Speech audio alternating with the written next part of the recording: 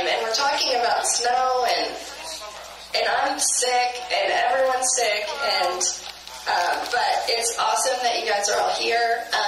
We actually might have to bring in a couple more chairs. So if we need some more tables or chairs, just let me know, Jen.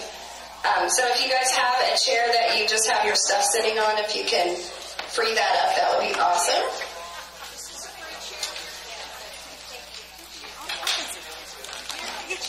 Jen, do you think we need more chairs? Hey, honey.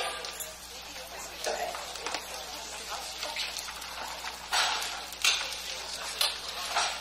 Okay, Mike's calling for more chairs. Maybe just one more table. Or just some more chairs. We could just put some more chairs in here. So we only have 6 per table right now. Okay, so speaking of treacherous weather, Monica called me last night and said, oh my gosh, I'm at the airport and my flight just got canceled. Well, first it was delayed, and I was like, okay, that's no big deal, it's delayed. Then she goes, oh, it just got canceled. And I was like, no! And then she said, well, they can get me there by 10:45 in the morning, which would get her here at like 11:45 out south. So that wasn't going to work. And she said, well, maybe I can just zoom in, which would have been okay. But then she went to bat for us, and she called Renee, and Renee went to bat for us, and they made it happen. So they changed her flight, they changed their airlines, they got her here. She got up at the crack of dawn, so give her a round of applause. I don't know if all of you guys know this, but Monica is my Nerium girl crush. Like, I know she's probably going to hear me say it a million times. She's heard me say it before, but the first time I saw her speak on the big stage, I thought, oh my gosh, like I just really related to her. You know, she's a mom of boys.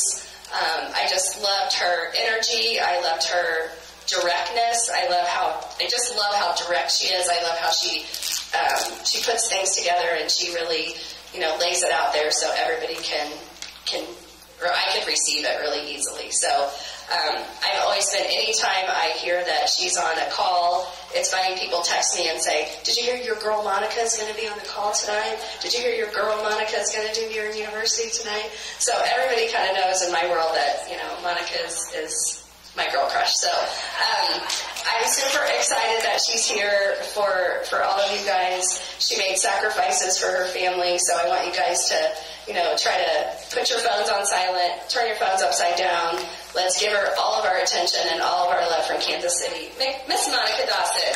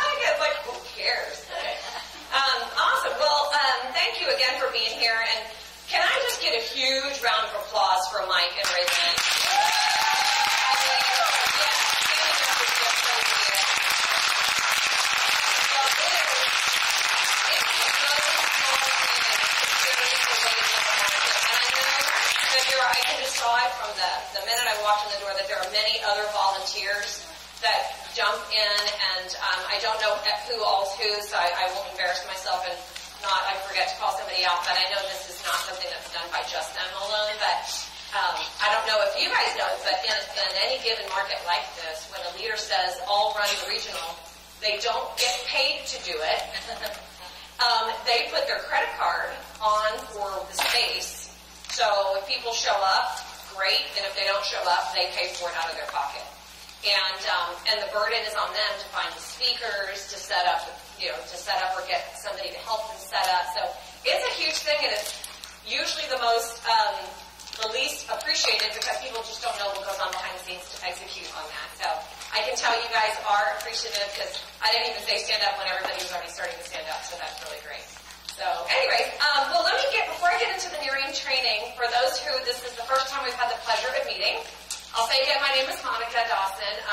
I flew in from Dallas, Texas, and yes, the flight got canceled yesterday, but it wasn't altogether awful. I, in the interim, landed at the Loretta Cantina bar and had a margarita at 5:30 on Friday. I got a quiet dinner of ahi tuna tacos by myself, being a grown-up while my 3 children were at home getting fed by somebody else. But Friday night out, So it wasn't awful, but so my husband and I live in Dallas. We're parents to 3 boys, ages 13, 12, and 10 years old, and crazy busy time of life, these ages. I actually got started in the direct selling industry when they were 6 months old, 3 and 4. So they've been doing this with me now for quite a few years. Prior to Nerium, my background is in medical sales. Started right out of college into medical sales in the wound care industry, and then I started selling cosmetic medical devices in 1999 when I was way too young to know what a wrinkle or an age spot looked like. I was selling into plastic surgery, dermatology, and in fact when I started selling is when the whole med spa boom began, and today med spas are everywhere. But this idea of like beauty plus medicine coming together was all kind of happened in the 99, 2000 time frame. So I love the space of beauty, anti-aging, and wellness. It is the space to be in. Like, if you want to have the inside scoop on the latest and greatest and be like young forever, this is the right industry to be in. In fact, we loved it so much that a couple years after that, we actually bought a franchise med spa. Cost us about $250,000 to buy the franchise. We had $50,000 in operating capital that needed to be sitting in the bank, and cost us about $20,000 a month just to keep the business open.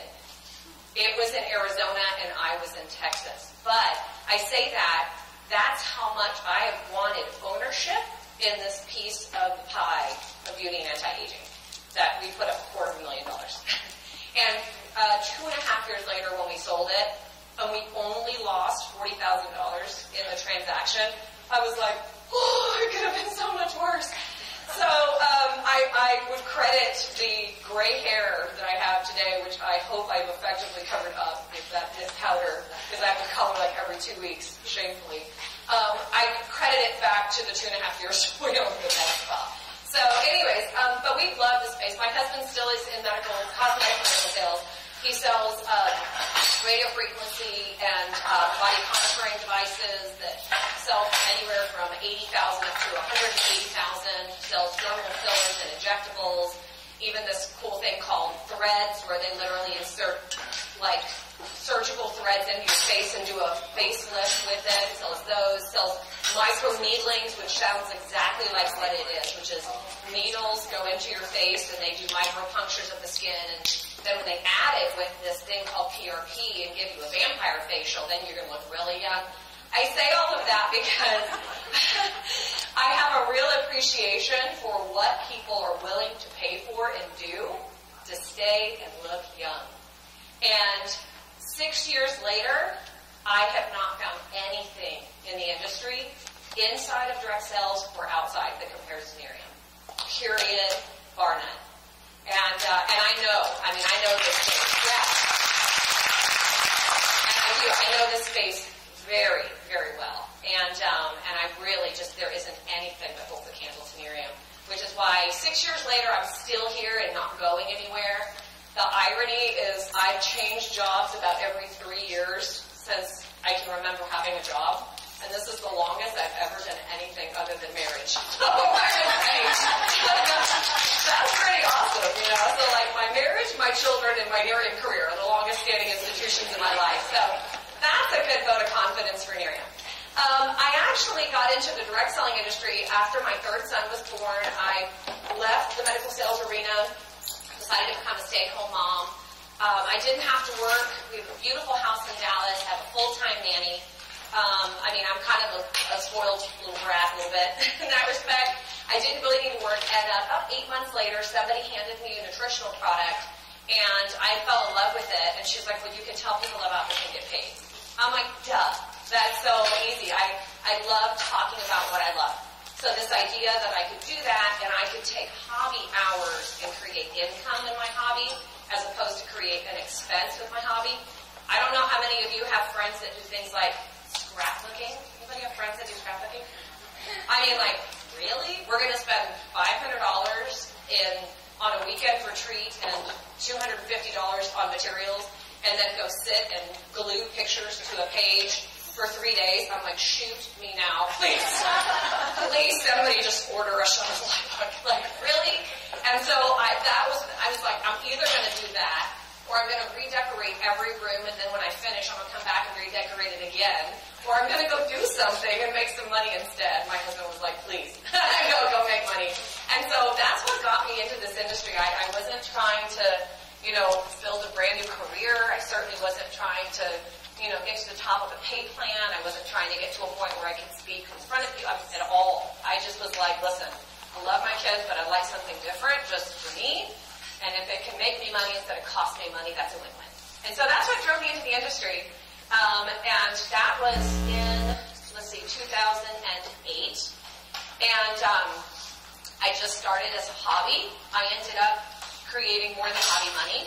And something funny happens when the checks that come in start to have a comma inserted, that it goes from like, oh, this is just your fun money to now, it's over, let's see what you did, you know.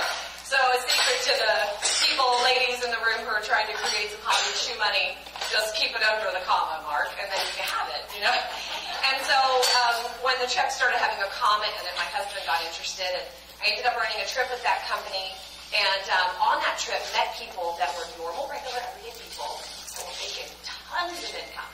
I mean, in some cases, 6 figures a month. I thought, stop. Is that an option? I mean, nobody told me that was on the menu. And so I got really excited. And on that trip, we started brainstorming and dreaming about being able to create life-changing income.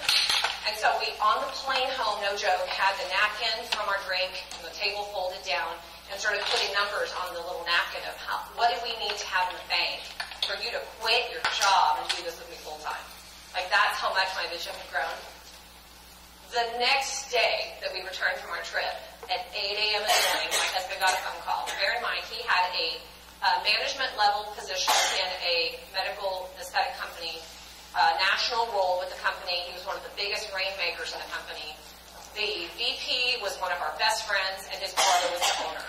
They had not hit their number 3 quotas in a row, but we knew heads were about to roll, but not his. I mean, the VP's his best friend, and the owner is his brother. I mean, like, everybody's going to go before he goes. And he got a call at 8 a.m. the next morning and said, hey, we've done some restructuring.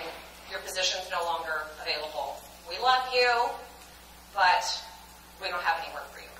And it was nowhere on our radar at all. We had not begun saving for it. That was not why I started a Plan B. But all I can tell you is the second that happened, I was grateful that we had started a Plan B, because the minute you need your Plan B, it's too late to start.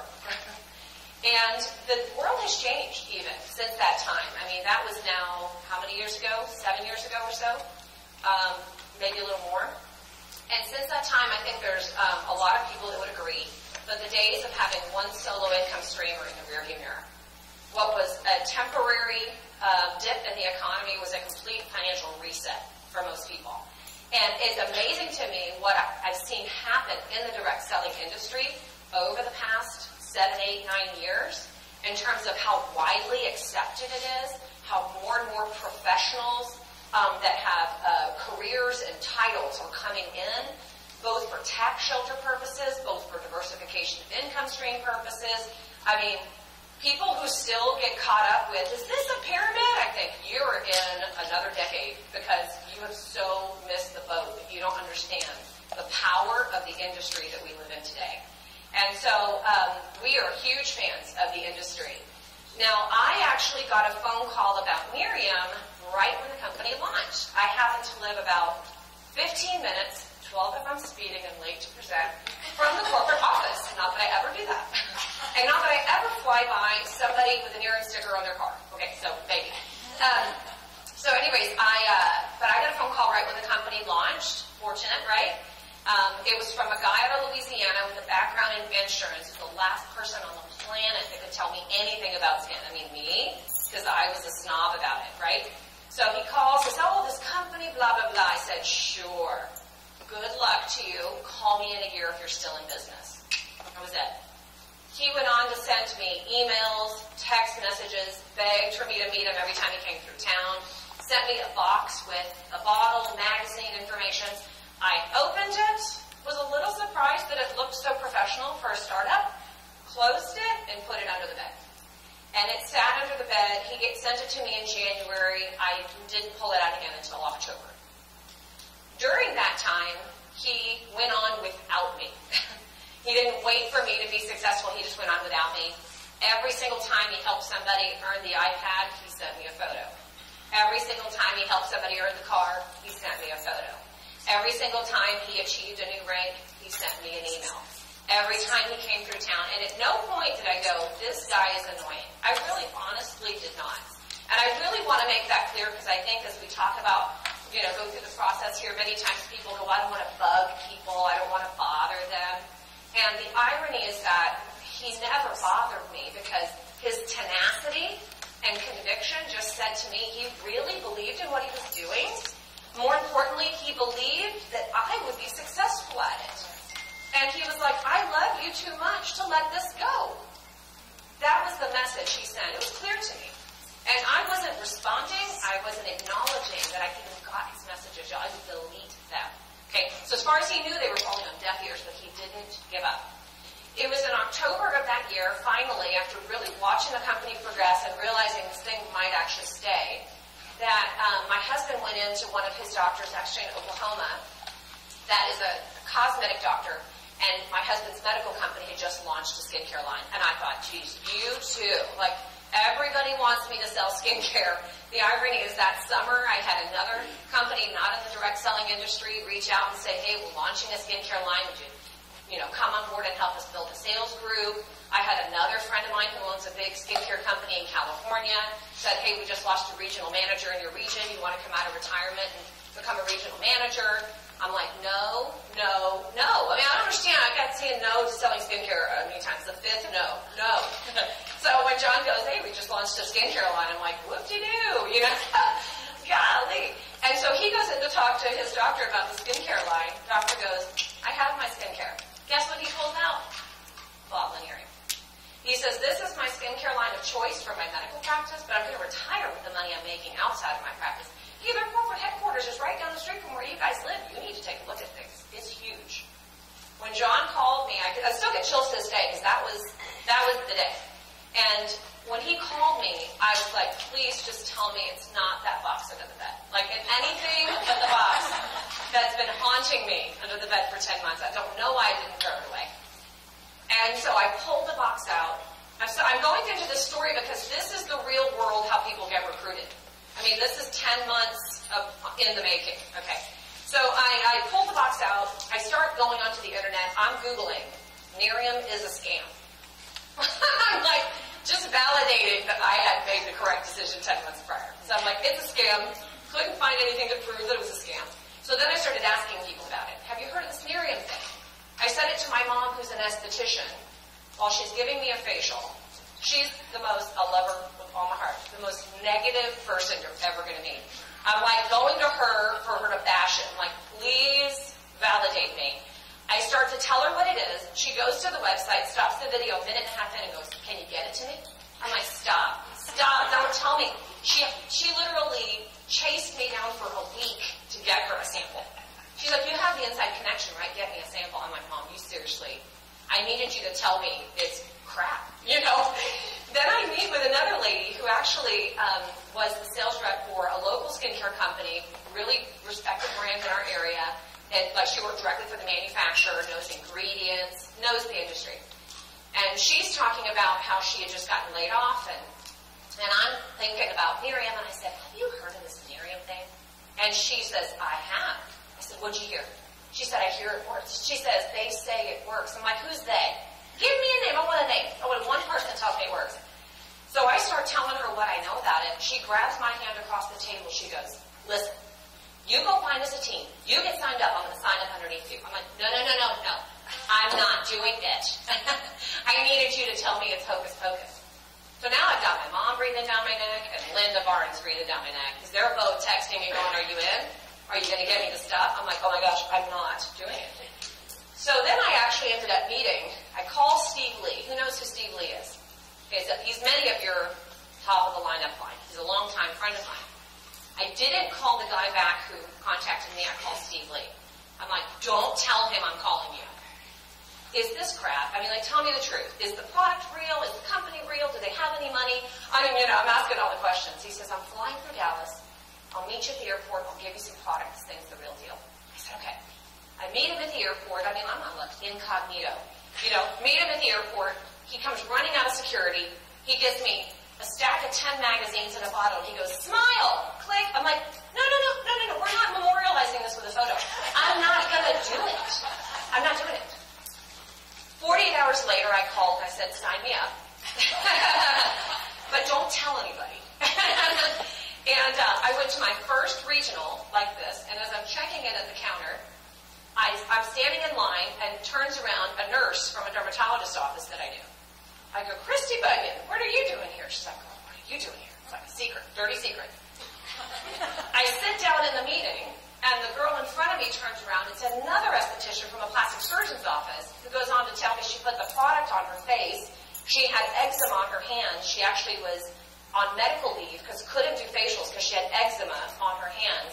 And in putting it on her face, her eczema went away. She's like showing me her hand. Like, look at my hands. I'm like, oh my gosh. So I'm like, I'm in, but I'm sort of not in. And we get to the end of the month in October. I'm in, but I'm kind of dabbling. I start getting the calls from Steve Lee. You need to earn your iPad. I'm like, back off. I'm barely doing this. Does that sound like about right? Then I went to my first event. So I was sort of like a toe in the water. I went to my first event. It was in Sacramento. And was it Sacramento? It was Southern California. No, it wasn't San Diego. It was before that even. Anyway, I think, where's Disney? Anaheim. Okay. And I know it was because by that point, my husband had been unemployed for a few years. We were financially, like when I say strapped, most people go, well, like things are tight. I'm like, no, like every credit card is maxed out already. I've already borrowed $50,000 from my brother-in-law. We've already cashed in our 401k, and we've got money in the bank to pay the mortgage through January, and it's October 31st. And that's it. There ain't no more wiggle room. So I'm financially strapped. So I get a girl to go with me so I can split the hotel room with her because I couldn't afford to go, but what my sponsor told me is you can't afford not to go because it's going to give you a 6-month head start on the people that don't go. I'm like, I need every advantage because I already had the big kid under my bed for nearly a year. So I'm freaking out. So I go to the event thinking I'm just going to dabble, and over a series of 2.5 days, hearing people's stories, hearing the science, just story after story, really stories, something kind of snapped in me, and I realized, this is huge, and this could change my life, and this could change the life of a lot of people. And Lord, I have no idea how I'm going to do this, because I don't have the energy for it. But I knew I had to do it, and I couldn't dabble. I had to go all out. And I came back from that event, and literally on the way at the airport, coming home, calling people. By the end of that month, I had qualified for my car. By the end of February, I hit executive. By the end of December, I hit executive. By the end of February, I hit regional. By the end of May, I hit entity. I was the girl who wouldn't respond to you. I wouldn't return a text message, email, or phone call. I refused to meet with people.